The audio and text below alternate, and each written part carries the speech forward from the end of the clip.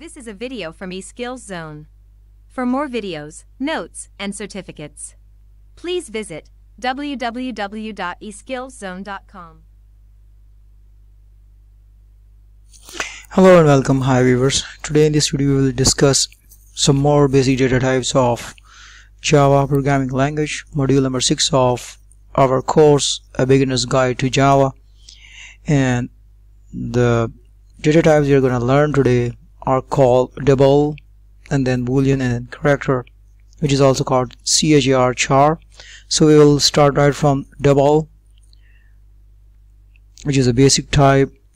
Double information sort is a float with twofold exactness, 64-bit IEEE 754 drifting point. This information sort is for the most part utilized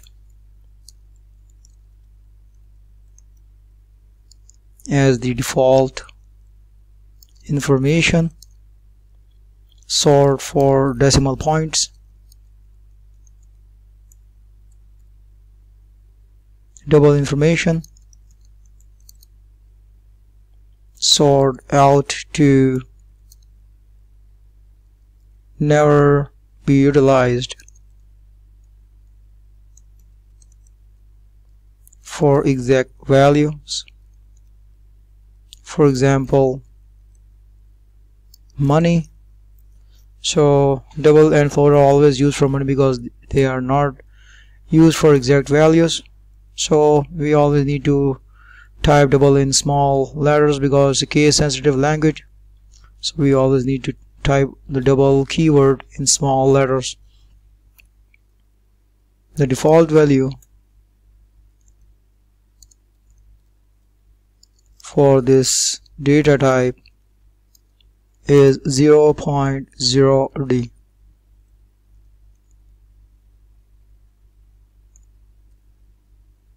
And the example is double x equal to 321.4. I will discuss next data type, which is called boolean of Java language. Very important, all these data types to understand before you start programming, because in learning any high level language, these are the basic concepts which needs to be cleared in order to learn more about programming about any language. So we'll start from boolean. Boolean once again will be written in small letters. Information sort speaks to one bit of data. Any boolean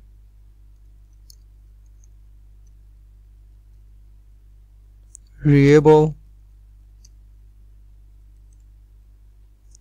can assume one of the two values, true or false. So actually boolean means two. The value can either be true or false. This information sort is utilized for basic banners that track genuine, false conditions. The default value for this data type is false. An example is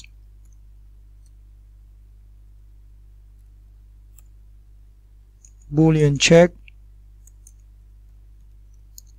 equal to true.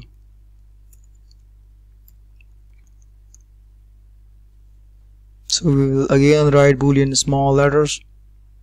Next data type is char, char, or you can call character, used for strings operations.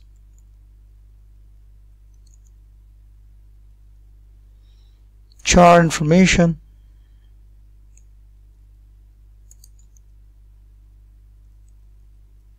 sort is solitary 16-bit, Unicode character, maximum value,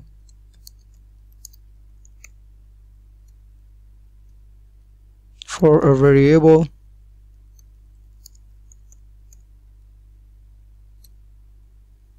of this data type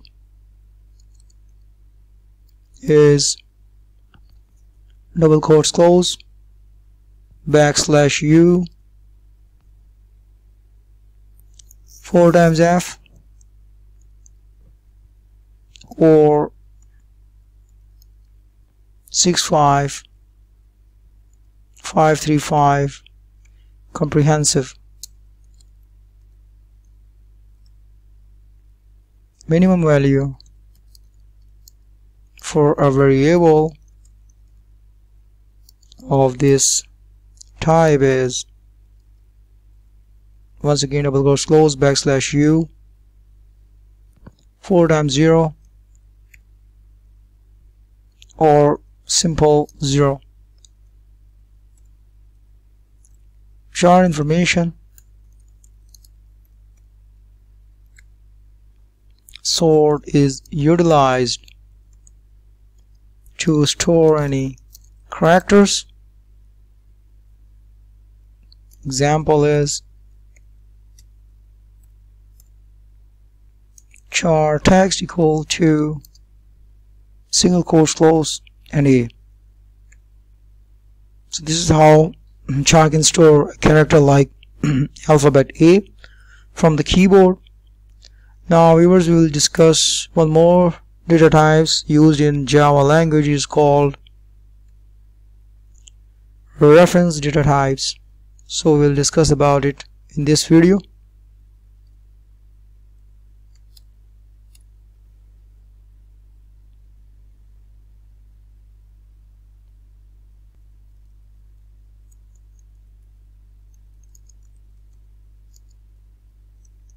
So let's see how it is used. Reference variables are made utilizing characters.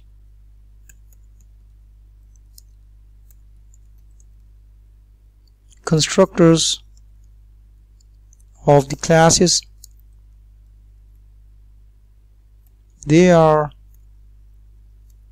utilized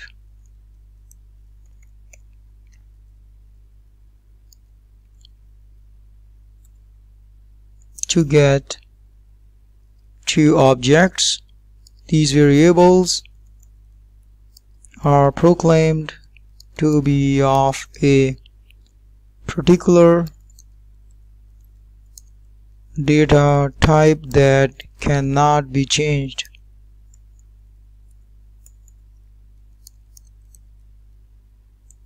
A few examples of such data types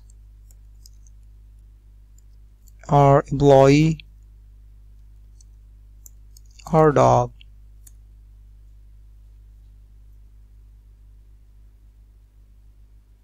Class objects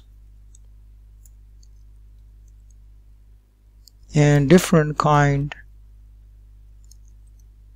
of variables go under reference data types.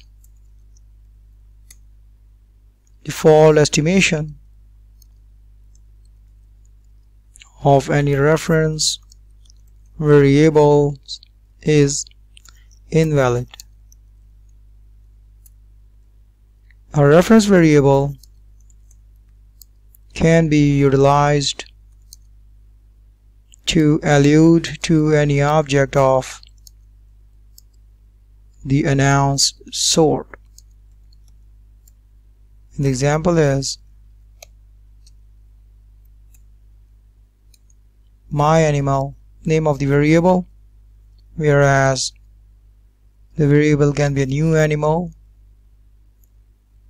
and name of the variable is rabbit, enclosed in double quotes, enclosed in parentheses, followed by a line terminator semicolon.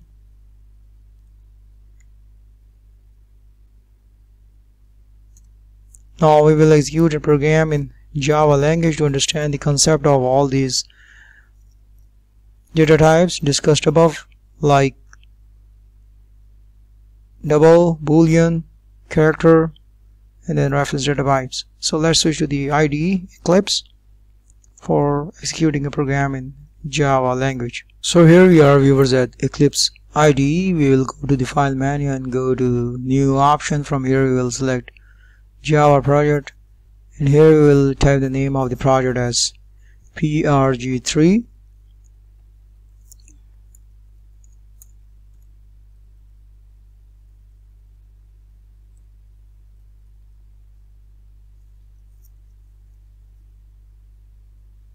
So all is set for GRE project layout and working set, so we will not change all of these settings. So we will click the next button, and from here we will click finish. Now it asks for the module name. We will give the module name as program, but first we will create it.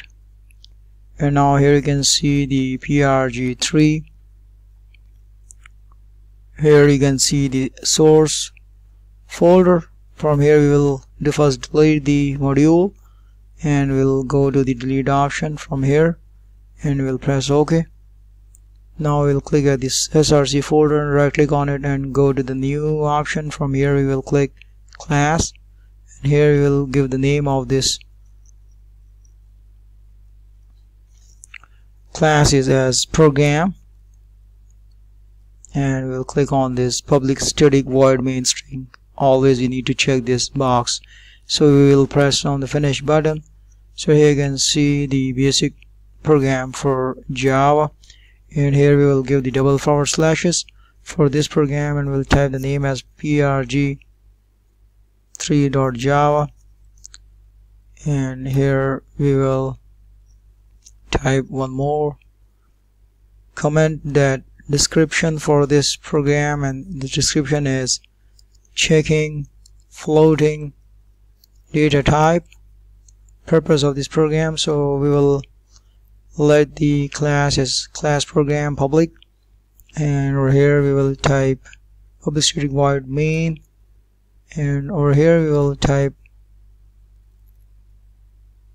one more method, public static void show, to show the output of this program, and we will type inside it this programming. Will type the data type, declare it as float, the data type name, and f as the name of the variable, and we'll assign 1.0.10 f, and then type semicolon, then type double forward slashes as their command, and type identify a floating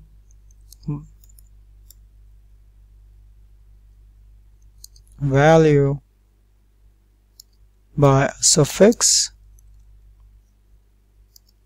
So this f is put over here as a suffix, whereas the value 10.10 10.10 is assigned to the variable f, the data, whereas the data type is float. Now we'll type double, which is also a type of float, and type the name of the variable d, and assign value 20.20, and d is used as a suffix. So we will type once again that identify, or we can type suffix d for double is optional. Now we'll type system.out.println ln, which is used as to display the output on the screen, used in Java language. So we'll type system.out.println and then type parentheses and then type double quotes and type float value and then type plus f. Now whatever is stored in this variable f will be displayed over here, whereas float value is enclosed in double quotes will be displayed as it is on the screen. Now I'll copy this line and paste over here and then type double value like this and give a colon and space, and over here a colon space. Over here we'll type d, small d. So you should be very careful about it because it's a case sensitive language, so we always need to understand, we always need to take care of all those variables declared in small or capital letters should be displayed as it is. Like we have used small f over here with the type declaration of data type float, so we have to use f over here. Likewise we have to type small d over here, so we should be very careful while typing the name of the variables. Over here we will now let the static void main method as it is. We'll not make any changes over here and then declare show object. Now this function is called over here and it will display the output of all these two displaying statements of float value and the value stored in it and the double value and the value stored in it. So we will go to the run button, run program.java, and over here we will select the run as option and then press the Java application. We'll press OK. So you can see the output in the console section that the float value is 10.1 whereas the double value is 20.2. So viewers, that's all for today. In our next video we'll discuss more programs about learning float, integer, float and integer mixed together, and more about the data types programming in Java. That's all. Thanks for watching.